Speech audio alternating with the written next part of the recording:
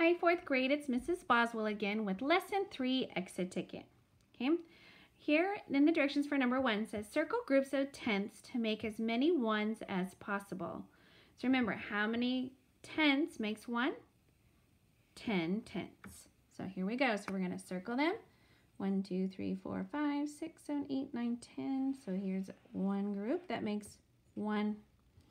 1, 2, 3, 4, 5, 6, 7, 8. Oh, that doesn't make it. So how many tenths do I have in all?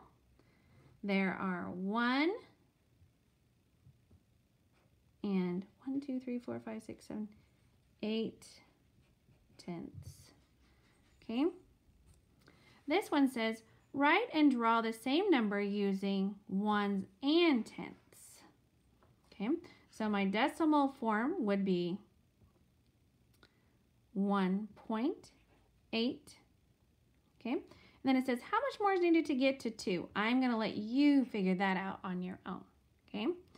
Here is, again, when we went back to our problem set and back to our notes, is you have it in decimal form and you have it in the mixed fraction form, and you're going to fill in the number line.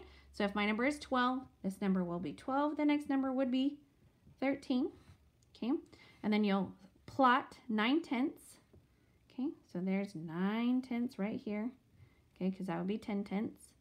All right, you're going to write it in the decimal form. You're going to write it in expanded form. And then how much to get to the next one. So if I have 9 tenths, how many more to get to 13? If you said 1/10, you're correct. But don't forget to put that in decimal form too.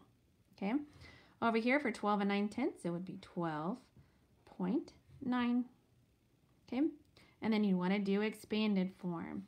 So I know that I'm going to do 12 times 1, and then I'm going to do 0.9.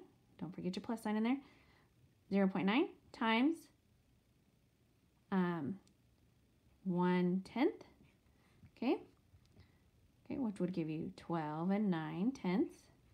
And then if I do the decimal, because it wants fractions and decimals, I'm going to do 12 times 1.